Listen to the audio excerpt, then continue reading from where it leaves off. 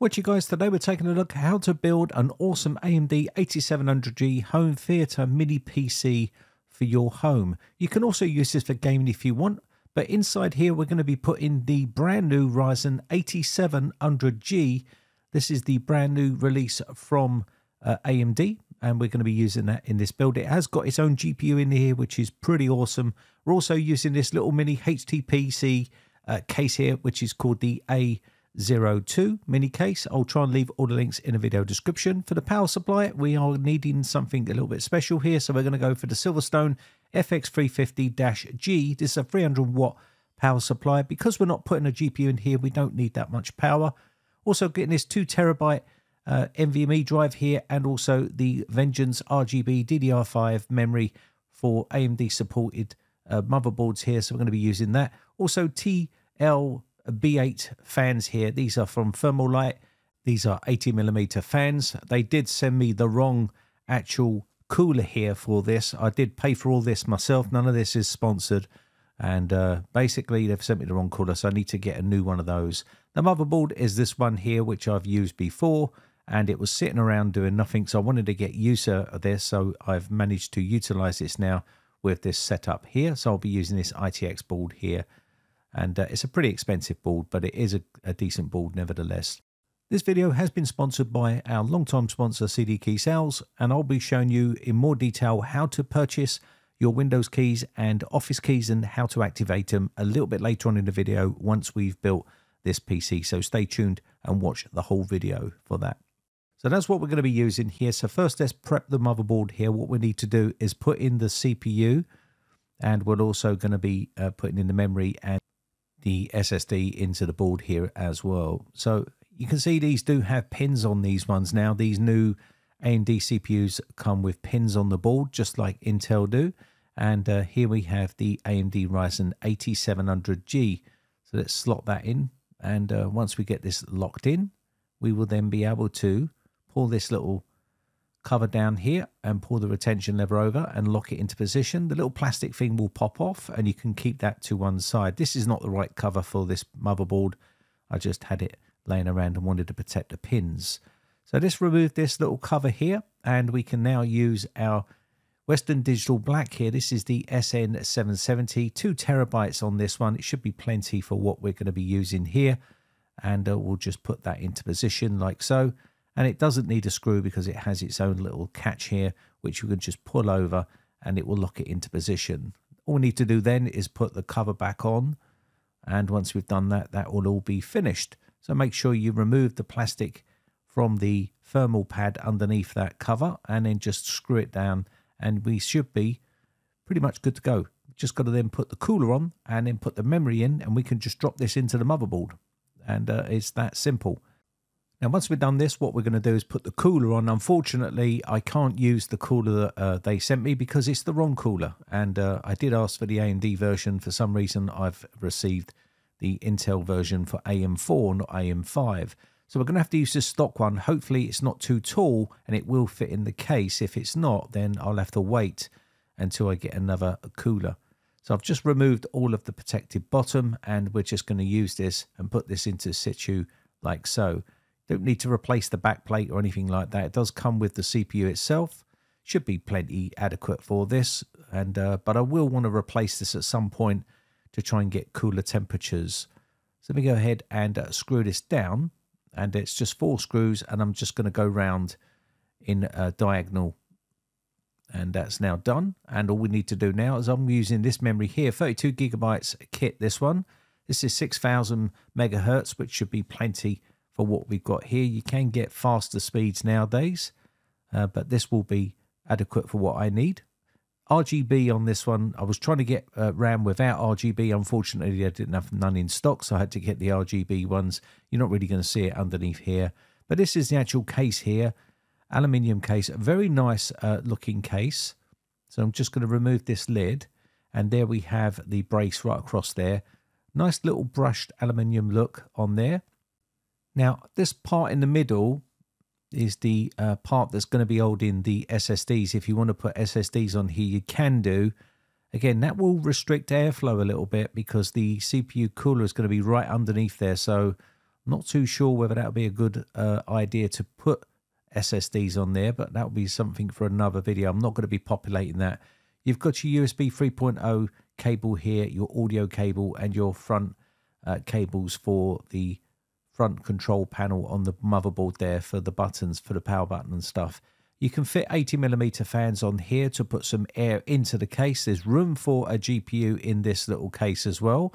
And there's also room for that little small special power supply that you need to use for this particular build. It is a very small case, and it's going to be pretty tight to get everything in here because I didn't buy a modular power supply because they were super expensive for those particular ones. So I've gone with the non-modular one, which is this one right here from SilverStone.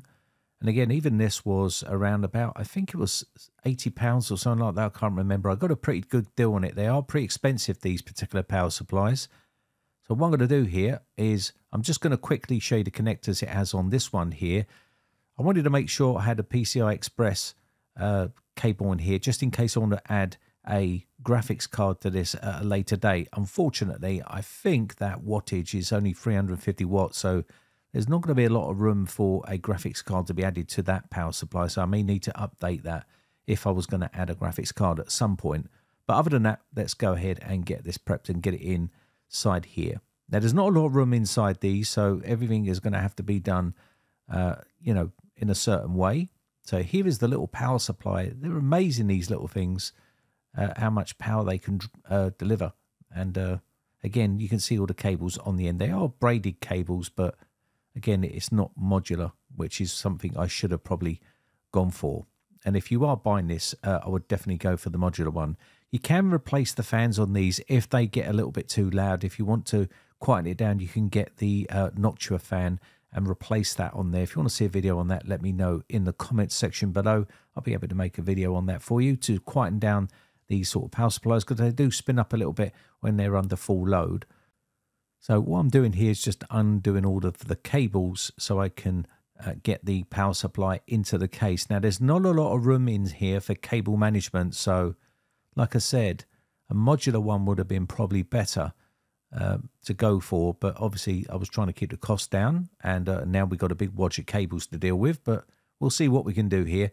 Now, I'm going to try and plug these cables in outside of here just to make it a little bit easier rather than trying to do it inside the case because you know, I've got pretty big hands and things get a little bit tight in these cases. So I'm going to just try and plug it in outside here.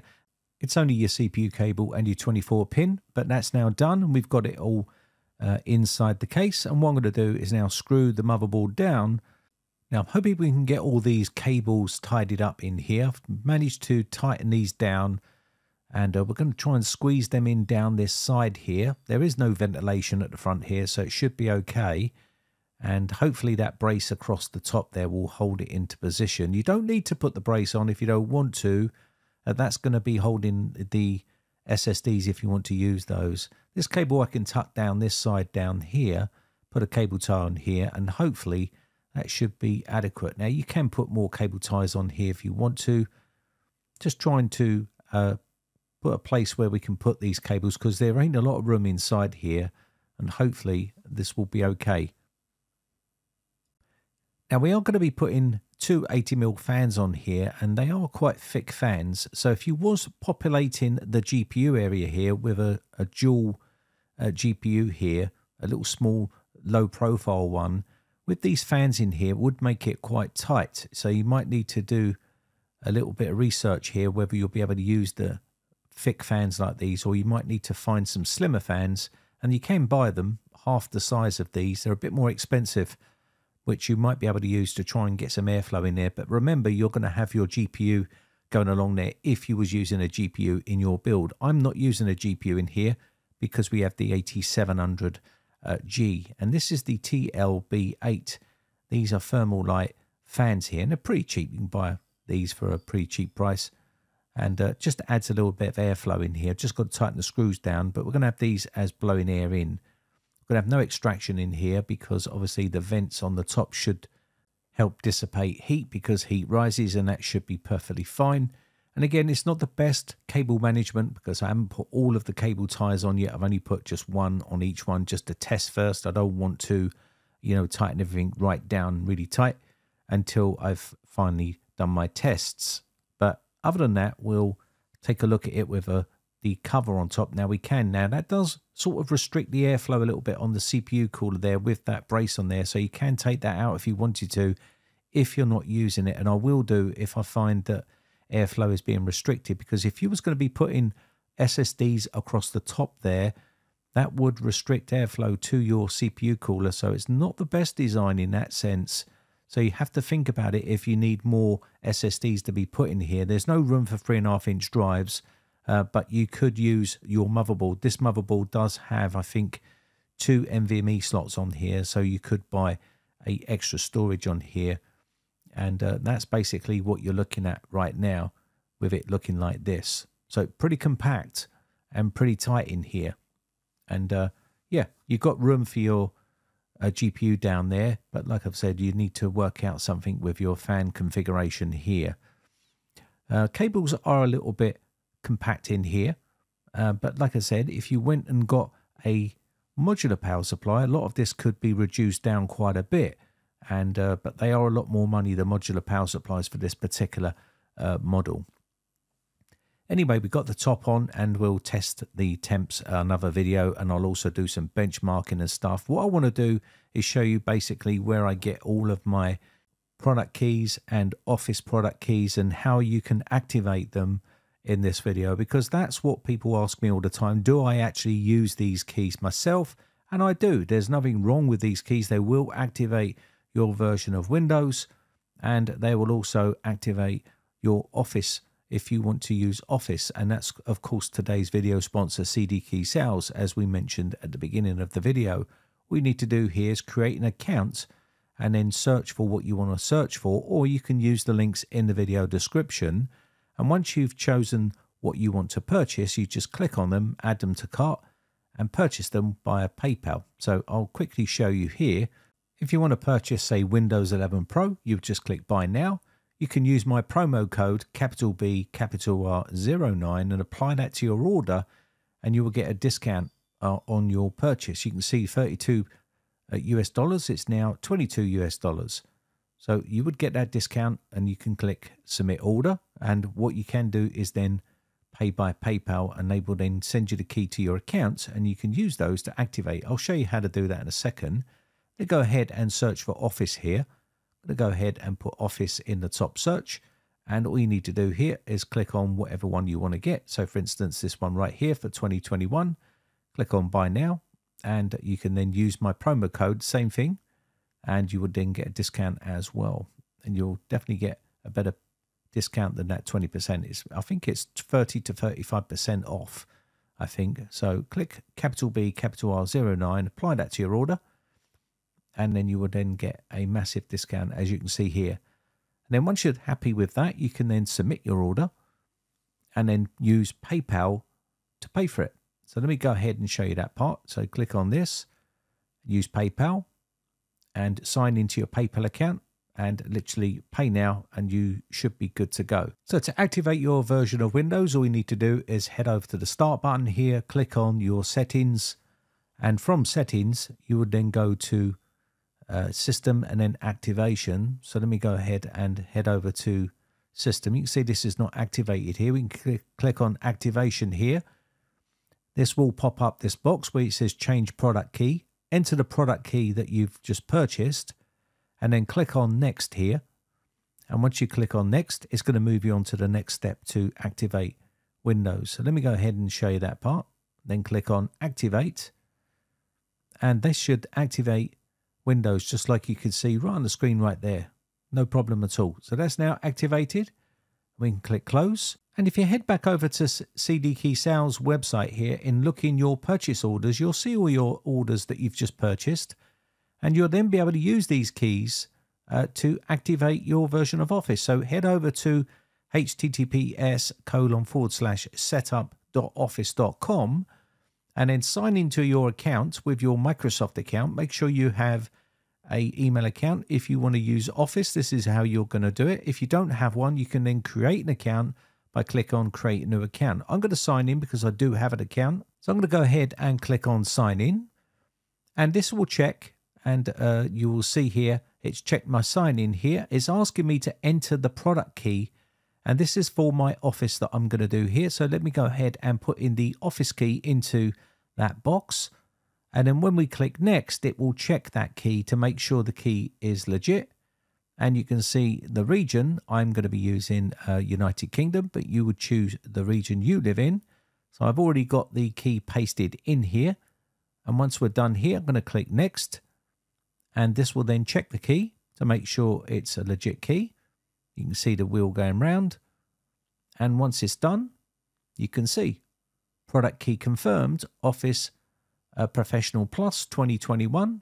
So you know you got a legit key there. All you need to do now, this is tied to your Microsoft account. You can then click on confirm, and this will confirm what you're doing. And you can see get your apps, and it's going to then take you to the place where you can then download the actual app. So now you're in your account here. What you'll need to do here, you can see a list of them right here in your services and subscriptions. So make sure you're in services and subscriptions of your account and choose which you want to download. You can see I've used these before for 2016, 2019, and now I'm using 2021 Office Professional Plus. So all you need to do here is you can click on the install, and it will give you the install for that particular file. So let's go ahead and do that. So let's click on install, and it will give you the file. It's now going to say choose your language, and you can also see choose the version. So we have got the right version here, and we can click on install, and it will install it onto the PC. You can use the drop down arrow here if you want to choose 32-bit or 64-bit, or you can use the offline installer depending on which way you want to go about doing it. So let's go ahead and choose the offline installer, and we're going to click install. And this will allow you to download the file just like so, and it's bringing down the image of this, which means you can then use this at a later date. You can use whatever method you like, but we've now got that down. If you want the installer, you can just click on the install and choose the version you want. For instance, the default installer or 64-bit right here. And this will also let you download the installer. So let's go ahead and do that, and we can use that to install it on this system. So I'm going to go ahead and choose that, click install, and you should see a different file coming down. So we're downloading the image, and we're also now downloading the actual installer. So that is the Office image, which you can install from Ventoy or USB flash drive. And this is the actual Office setup.exe file, which you would then click on and click on continue. And you'll see something like this, where you can click on continue, and it will install Office on that system for you. Very simple and easy to do. Once you've done this, it will install this, and you can quickly click on activate, and it's then linked to your Microsoft account. So anytime you have any issues, you can then reinstall it. Just remember, you can only install this on one computer at any one time. If you start installing it on different systems, it will install, but you would end up getting flagged, and it will kill that key because it will see it's being used multiple times. So make sure you're only installing it on one system. And again, once you've done this, you can see you're all set. Office now installed. Click close and take a look. And I'll show you exactly what it does when it notices that you've got either a new computer. Now, remember, uninstall it and deactivate it on your account if you've got it on an old computer. So it's going to check your account right here, and you can see it's picking it up here on this computer for use on one computer. It tells you right there. So if you've got it on an old computer and you're now trying to install it on a new computer, make sure you take it off of that old computer first in your account and then reinstall it on a new computer. Office has now been updated. Please restart, and we're going to do that. Click close, and we are now good to go. So I can now click close, and we are done. Office has been updated. I've updated Office. Anyway, that's it. That's basically how you can build yourself a home theater PC and also install Windows and activate it, and also activate your version of Office on that PC if you need to. And also, I'll be doing some benchmarks and other stuff with that system, doing some temps for you guys in up-and-coming videos. So stay tuned for that. Anyway, my name has been Brian from briteccomputers.co.uk. I shall catch you in the very next video, or I'll see you on the Discord server for a chat. Bye for now.